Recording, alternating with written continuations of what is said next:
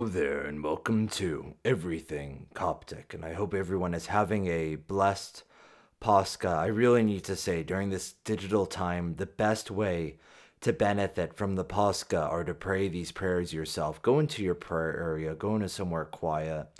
As great as the recorded prayers and the Zoom prayer meetings are, there is nothing like going with your own book or Coptic Reader or whatever app you use and reading for yourself. If you know the tunes, singing these.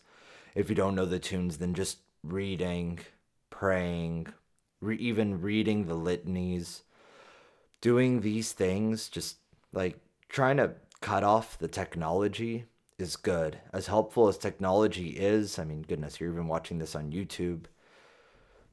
It's good to try to disconnect, do the prayers yourself, sit on the floor, sit somewhere quiet, isolated, dark, whatever it is.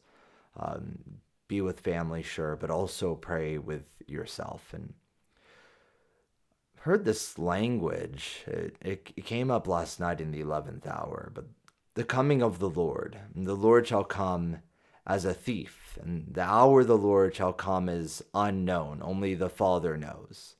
And when will that coming be? Well, you know the signs, but if the rich man had known the time and hour, the thief would have broken in. He would have watched and not allowed his house to be broken into, or a strong man would have watched. Why doesn't the Lord tell us when he is coming? Why is it that he's going to come at an hour we don't think, we do not expect? Why does he provide a parable of a servant who is very good, waiting for his master to come, and the master comes and finds the servant doing an excellent job and seats him at the table and serves him, and another servant beats the men and maidservants, and the master comes and cuts him in two and appoints his portion with the unbelievers? Why is it a secret?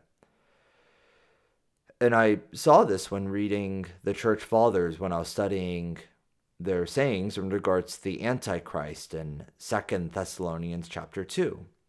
And again, I believe he says in 1 Thessalonians chapter 5 that he comes in as a thief in the night. Why does he allow us to be tempted? Why are there many antichrists? I think we saw that in one of the Gospels of this morning, of Tuesday day. Why are there many who try to deceive the elect? Why does God allow us to go through these trials towards the end? Why doesn't God just let us know the day? And there are a few obvious reasons. I mean, I think a lot of us would procrastinate. It's how we handle assignments. We don't really work too hard until the due date. And at times, we might mess around so much that we might not even respect or remember the due date. But I think the biggest reason is a lot of our lives are staged. And a lot of our lives, we have too much control. Like if I want, I can take a picture and post it on social media and suddenly like, look at my prayer area. Look what I'm doing for Pascha week. Look at all the things that I set up. Look at all the icons I have. Look how organized and orderly my life is. I mean, goodness, I can stage this room as much as I want, and that's the reality of it. What we post and what we share with others is what we choose, and we have great control. And you don't know what else is in this area that I'm in. Really, you don't. You don't know what else is in my life besides what I share. And that's the reality with most and with all persons, really, unless we see them face to face.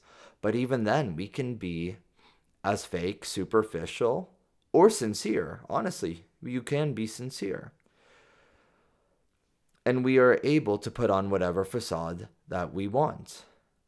And the Lord doesn't want us to stage our lives in regards to his coming.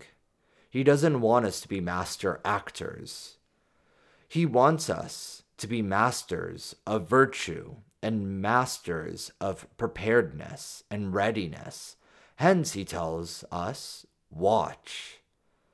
We must be masters of watching for the Lord. And that must mean being ready at all times. If I have a home and, guests could come at any time, I'm going to make sure my home is clean. If I have a classroom, I'm going to make sure the classroom is always prepared. If I have an office or a workspace, I'm going to make sure that it's always ready if clients or anyone else or supervisors were to come and see, because I don't want them to see a mess. I don't want them to think I'm disorganized, or maybe I am disorganized, but I don't want them to know that. I want to present myself in a certain way. And it's unfortunate sometimes we talk to certain people, or we're in a certain group chat, and just not the right words come out. The wrong part of our hearts is exposed, and we say, oh, this is such a bad reflection of who I am. This isn't my character. And yet we live with that. We live with the impressions that we put on people. And I wonder, when the Lord comes, what impression he'll get of us. Do we have a good relationship with God, that he knows who we are? Or does he come and find us, and he finds us in sin, and he finds us in a terrible condition? I say, that doesn't really represent who I am. But here the Lord came, and here I am, wallowing in sin. So what does it teach us? It teaches us we need to be watchful, because it is possible to be ready for the Lord. I mean, he tells us to be ready. Doesn't mean we're 24/7 reading our Bible, but it really must mean that we have to live in a way that if the Lord were to come right now, he would see this and it would be pleasant. I'd be like, yes, the Lord. I remember when I was young, actually, my dad would want me to study all the time, and I really wouldn't like studying all the time. So I'd try every now and then to sneak in some sort of fun activity, whether it be drawing, or if I could play a game or anything. And I would just hope that he would come at the moment that I'm studying, because if he comes at the moment I'm playing, he's going to say, oh, you spent all day playing. You didn't do any studying today. And it's like, goodness, I could have studied 7 hours that day. But I played for 10 minutes, and he caught me during the 10 minutes. It's, oh, you played all day. So then you just learn, just study all the time, or learn when he comes home. And that's really what I did. I learned when he came home, because then at that time I would then do my studying. I would go the whole day playing. And that might be how we would respond to the second coming of the Lord, if we knew the time and hour that he would come.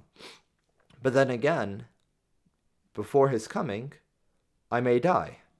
It may not happen in my lifetime, and it's happened in nobody's lifetime. So perhaps it's even readiness for my own end, or my own calling, to now finish my own race and to conclude my time, and this is what I'll have to present to God. So I pray during this Pascha time, let's really sow the seeds for a life that is God-centered. Right now we're prayer-centered, and this is excellent, and we have focuses for every day. And this is greatly amplified in the Pascha, but honestly, every week in the Coptic Church, every day has a purpose and a meaning and a gospel and a message, and it's possible to work God around your day. It's more intense in the Pascha, but use this time, train yourself and ourselves, that we may watch and be prepared for the coming of our Lord Jesus Christ, to whom is due all glory and honor with his good Father and the Holy Spirit. And glory be to God forever. Amen.